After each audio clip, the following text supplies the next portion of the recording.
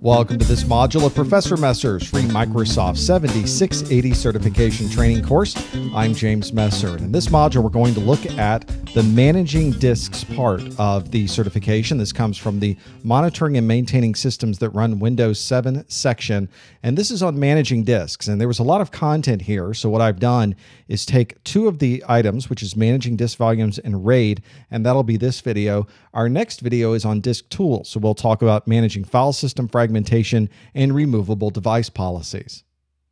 When you work with Windows 7 and really any computer for any amount of time, you're going to get to a point where you want to add a new hard drive, replace a hard drive that currently exists, or change something with the volumes and the information that you're storing on that computer.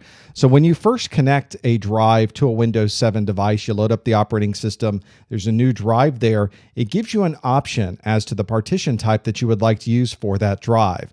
You have the option of a master boot record. This is the MBR, the standard type of partitioning that up to this point you're probably very familiar with. Other versions of Windows use MBR. Other operating systems can also do master boot record type partitions.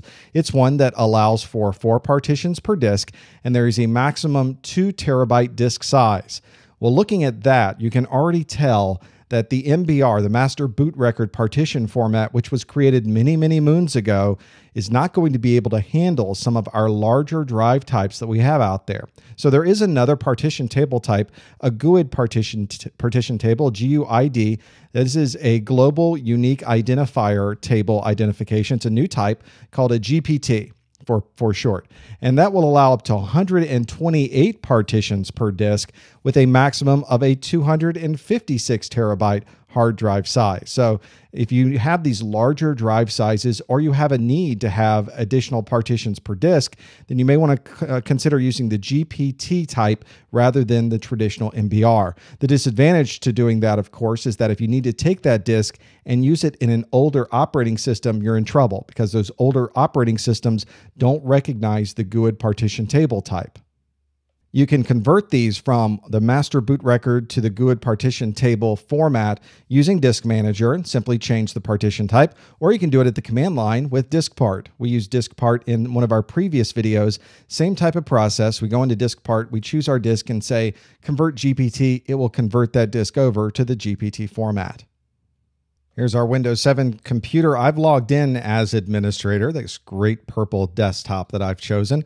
I'm going to now go into my control panel, into the administrative tools. I'm going to start up the computer management function because that allows me to manage disks inside of this. Let's make this full screen so you can see it. Disk management is this option on the left side, right under storage. Now on this particular computer, I've just loaded I've installed 4 new drives inside of this computer. 4 very small 100 megabyte drives to give you an idea of how we can start working with the drives. Now already you can see behind here, there is a C drive already on this computer that's a 60 gig drive. There's a separate drive, a drive E, that I have set up for backups. That's a 30 gig drive. So already I've got 2 drives inside of this computer. There are some other partitions here for a simple reserve. There's a D drive, a CD drive that's already in here. So these are 4 new hard drives that I've added to this. And it gives me the option right off the bat to make these master boot record partition styles or a GPT, which is our GUID partition table style. And having the option here, it even tells you that the GPT is not recognizable by all previous versions of Windows, something to think about whenever you're configuring these. I'm going to make these master boot record types, and maybe we'll do some conversions and work with these drives and do some things with it. It's going to start these drives. I'm going to move these up so you can see this just a little bit better. And here are the 4 drives at the bottom here, my disk 2, disk 3, disk 4, and disk 5. They are now all online. They are basic partitions or basic disks. We'll talk about that in just a bit. And they all have these 99 megabyte sized areas that I can do something with. At this point, I could do formatting. I can change the drive types. I can do a lot of other pieces with this. If I right mouse click on this disk 2, for instance, you've got the option right in here to convert it to a dynamic disk and convert it to a GPT disk. So now we're getting into this area where we have basic disks and dynamic disks, and they work a little bit with understanding MBR and the GPT partition type. Let's have a look at that. You saw when we started working with Windows that the basic disks was what was loaded by default. We chose those MBR partition disks, and that's what we got is our basic disk.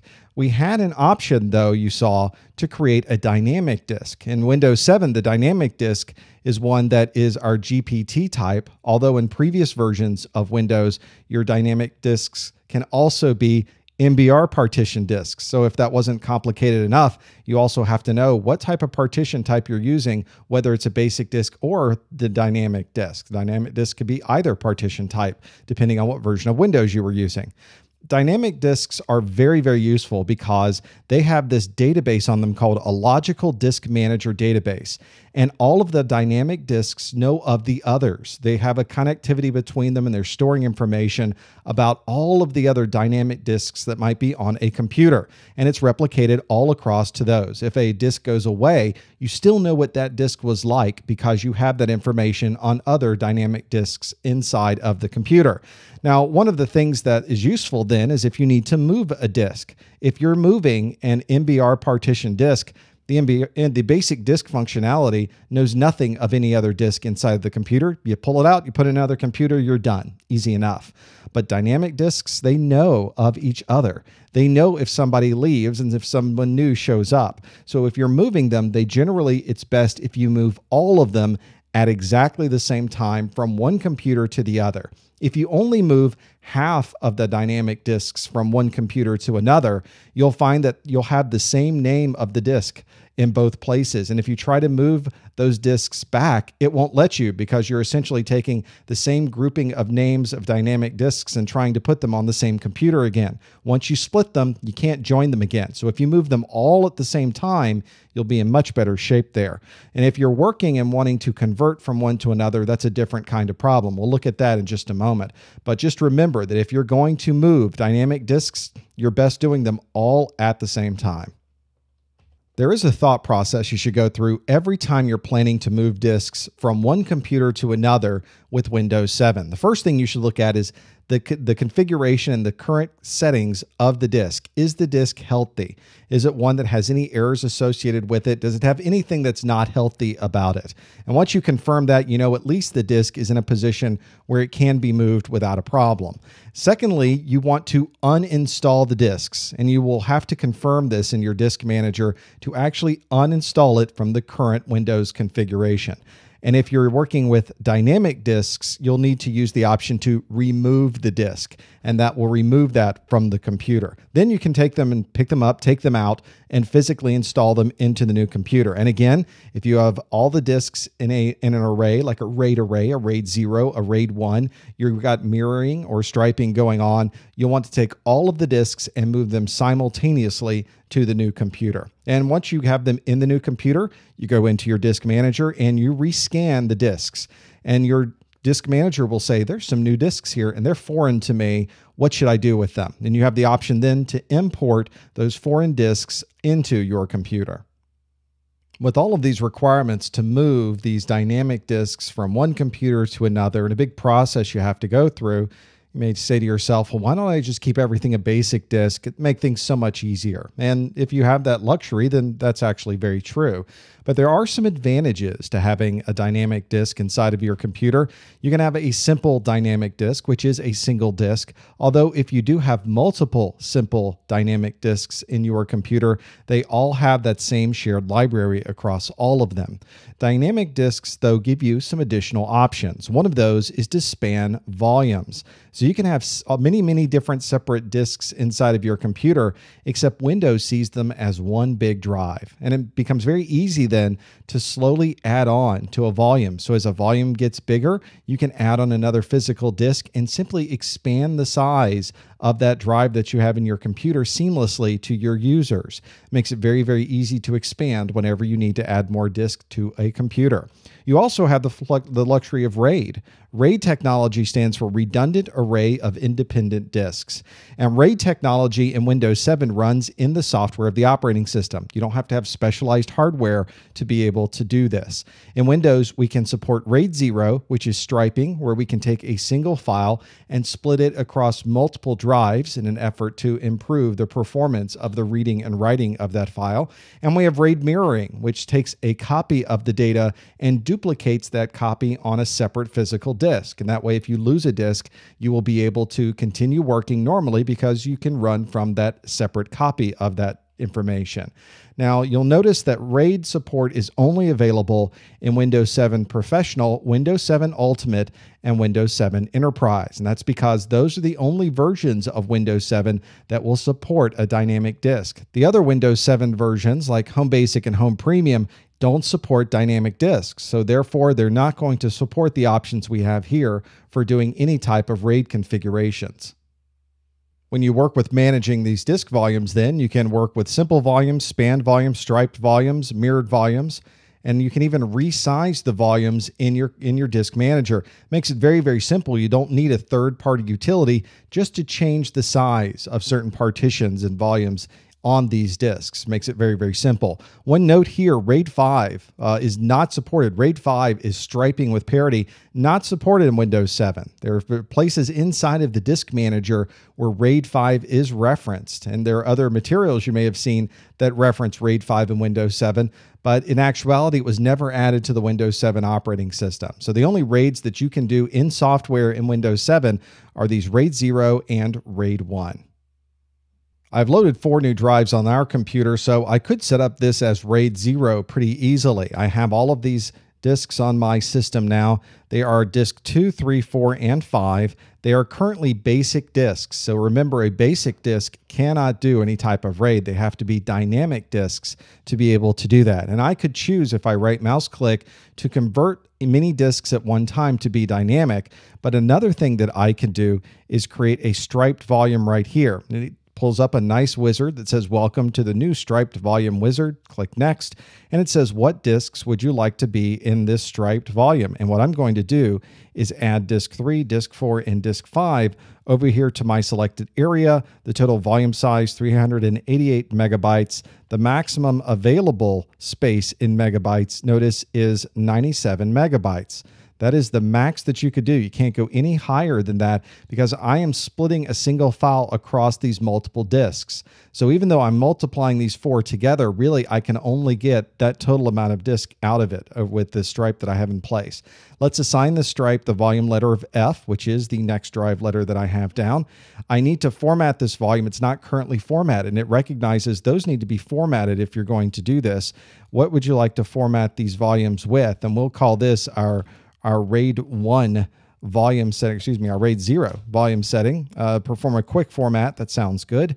And it says that I'm going to have a stripe, disk 2, disk 3, disk 4, disk 5. We'll do NTFS, and that will be our RAID 0 configuration across all of those. And it says, notice that these are basic disks, by the way. It's going to convert them to dynamic disks.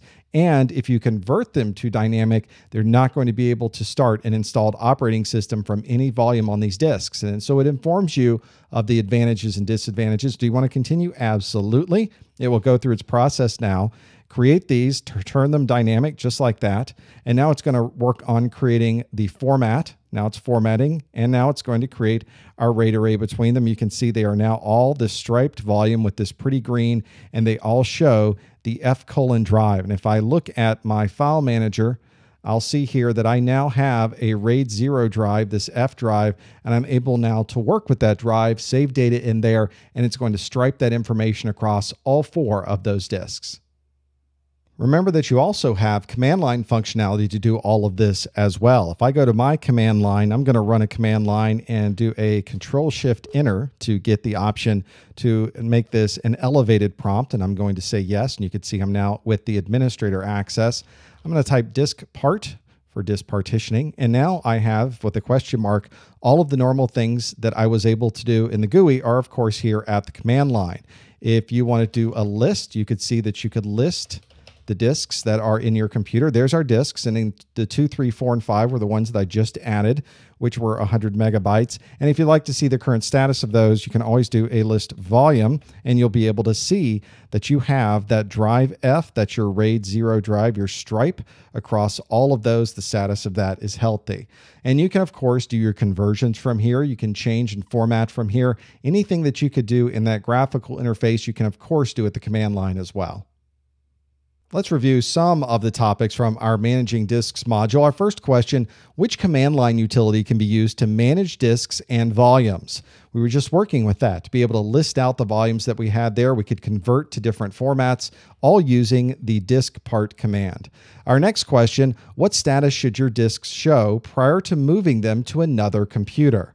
We should, if we are planning to move, make sure that your disk is in a particular state, and that state is going to be in a healthy state. And the last question, can you convert a dynamic disk back to a basic disk? We know that we can do a basic to dynamic. We just did that when we were creating our RAID array. And the answer is yes, but keep in mind that the process is destructive. You're going to need to back up all of your data, have it somewhere else, convert the disk, and then restore the data back to that disk. That covers the requirements for this Managing Disks module. We've managed disk volumes, we work with RAID, we work with basic dynamic disks and looked at the different partition types, and now you should have a pretty good idea how to manage all of those separate disks in your Windows 7 environment. If you'd like to watch any of our absolutely free Microsoft videos, participate in our message boards, and much more, you can visit our website at ProfessorMesser.com.